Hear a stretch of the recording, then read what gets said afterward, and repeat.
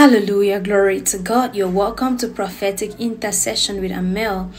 It's always an honor and a privilege for me each time I have the opportunity to bring you prophetic messages from the Lord. Hallelujah.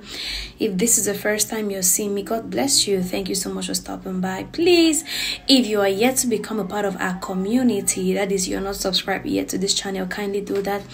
And please don't forget to turn on your notification bell so that whenever we are live, you will not miss out. Hallelujah. Someone's crying. Things did not work out the way they thought.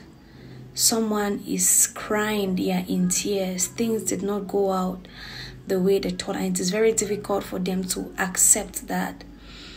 You know, there is a kind of rejection that happens, and it's difficult for you to accept it. It's difficult for you to, move past that. The prophet Samuel really loved Saul, King Saul.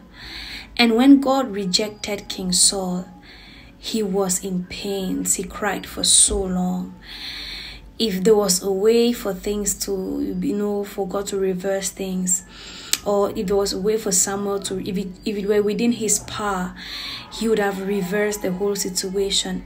But he mourned for Saul so long, and God told him and asked him, how long are you going to mourn Saul? It's time for you to rise up and anoint someone else.